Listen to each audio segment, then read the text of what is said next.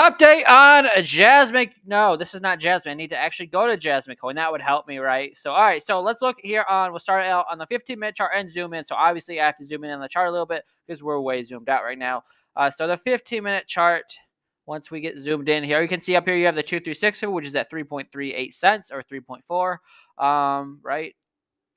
Actually, it's 3.34 cents. Right now, though, you just keep going lower. The more times you test the support, the more likely you are to break it to the downside. The next support that I have would be this target. Wait a second.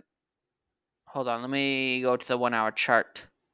Yeah, you had a local low at 283.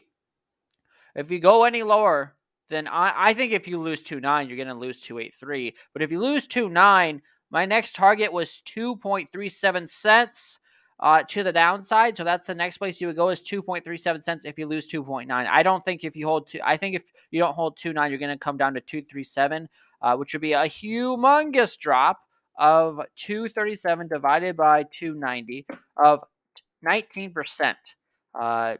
I mean, your last hope would be 283, but I think if you lose 2.9, you're going to lose 283 because it just keeps making lower highs and it just looks really bearish.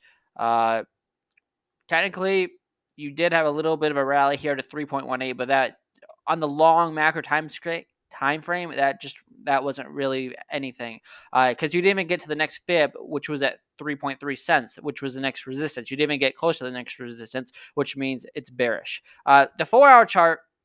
I mean, that's the 4 hour chart. It just looks like you're in a complete downtrend, and obviously the daily chart probably is all red candles. Yeah, you've not had a green candle on the daily chart. I guess you had two ones here. It's been, I guess, 6 days, but they were very weak green candles. Let's go to the 15-minute chart and look at how the RSI is looking on Jasmy. The 15-minute chart is ready to rock to the upside. The 1 hour chart looks like it already bottomed out. The 4 hour chart. Oh my god, the 4 hour chart's overbought, so that's a stay away from me and wait till I reset kind of a zone. And the daily chart, that is completely reset. So the only time frame you would need to be watching for, well, at least right now, is a 4 hour to reset. But by the time the 4 hour resets, then you have to go back to the 15-minute and 1 hour to make sure those are reset. But right now, the 4 hour needs to reset. When that resets, that might be a good trade entry. But the problem is by the time that resets, you're probably going to go to the next support, which is at 237. So right now, this looks really bad to the upside. You have to get above 3.3 cents. Nothing much has really changed over the last day, but yeah, that's kind of all I got. Nothing really bullish to say, and I would just stay away from this until it looks a little bit better. With that being said, that's all I got. If you guys enjoyed this video, appreciate if you like and subscribe, and I'll see you guys in the next update.